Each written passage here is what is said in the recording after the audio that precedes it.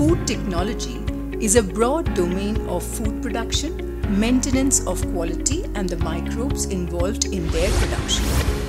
The shelf life of the food depends on the microbes present and their concentration. Some of these microbes produce poisonous toxin, which will not only spoil the food but also can kill human or animal subjects consuming that food.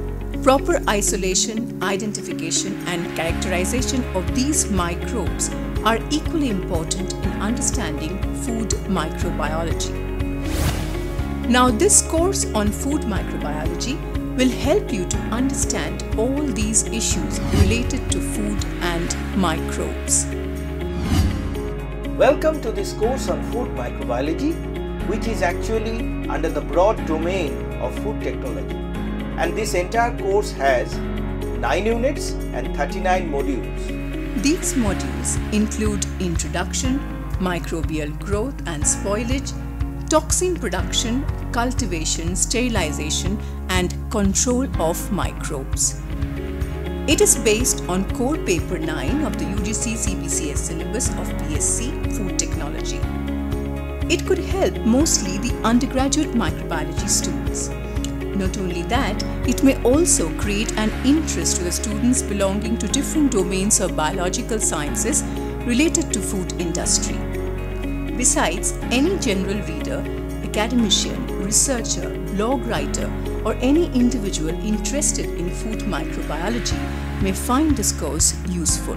This course is accompanied by e-content, which include the academic script, the glossary, the references, and also a PowerPoint presentation to enrich yourself.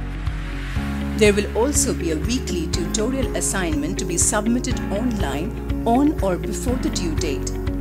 Every lecture module also includes a self-assessment questionnaire with multiple choice questions. The candidates eligible for this course should be minimum class 12 passed with biological science as a subject. It is also open to any students who are well versed in English language because English is the medium of instruction here.